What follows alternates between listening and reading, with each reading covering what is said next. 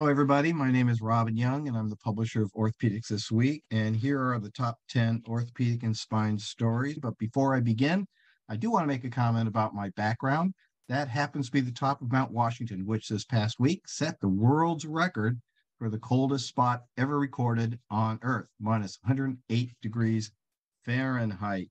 So while I'm telling you these top stories, you get to look at the top of Mount Washington on the very day it set the world's record.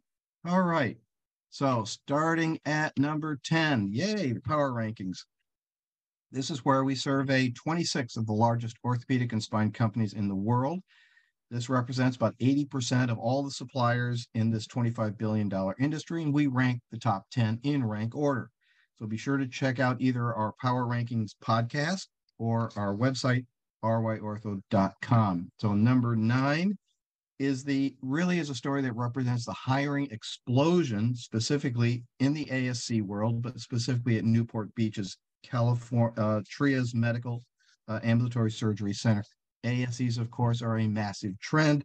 And here is a specific example, a specific story that illustrates how ASCs are transforming musculoskeletal care. And this story about their staffing increases gives a good sense of that. Our number 8 story is a new study that asks the provocative question, at least if you're a podiatric surgeon, does deploying crossing screws to treat hallux valgus deformity reduce your rates of fusion? Not what you want. You want it the other direction. This multi-center study of 166 patients has some answers. Really worth reading. And of course, we have it at ryortho.com.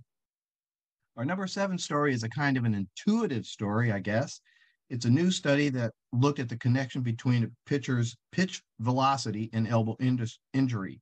You would think that the harder you throw, the more likely it is you're going to hurt your arm. Well, now we have the data, and we have it on ryortho.com. Our number 6 story comes out of B. Braun's surgical division, Escalap, which just partnered with QMed Innovations to bring digital tools to the surgery suite. Virtually every industry these days is digitizing at a rapid rate. If you've gone to the airport recently and tried to rent a rental car, you know it's going digital as well, as are your bank. Everything in the world is going digital, of course. So is orthopedic surgery.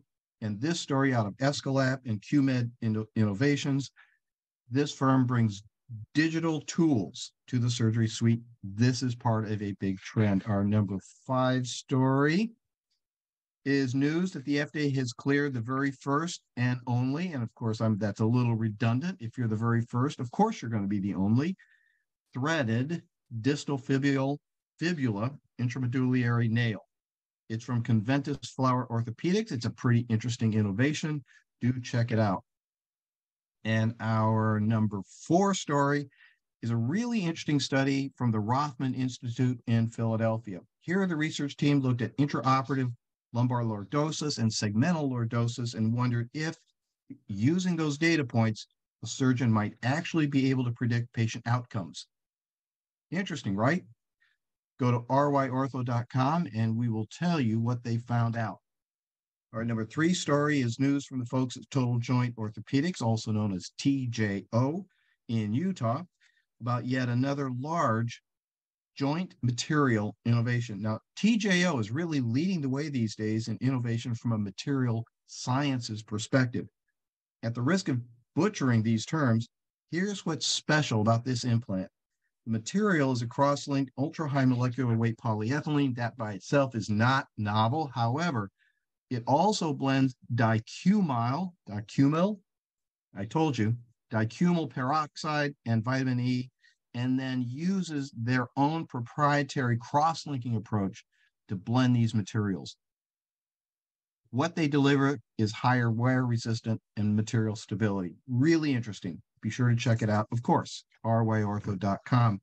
And our number 2 story this week, a new CPT add-on code has just been released to pay for a 2-level lumbar total disc replacement. Kudos to the team at Sentinel Spine that really is setting the standard for everybody. They ran the regulatory gauntlet to get this done. Very helpful and should hopefully make reimbursement a little bit easier for the patient and their doctors. And our number one story this week is from the University of Kentucky College of Medicine, where a research team appears to have found a sadly common statistical problem that could cause physicians to misinterpret peer-reviewed research findings. Yikes.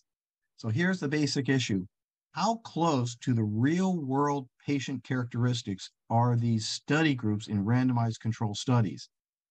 I know you can guess the answer. Not much. That's a problem.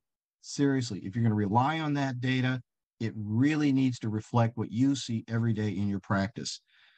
There's a lot more to this story. That's why it's number one. We do have all the details. So for all of this and much more, go to ryortho.com. Thank you all very much. I hope you have a great week.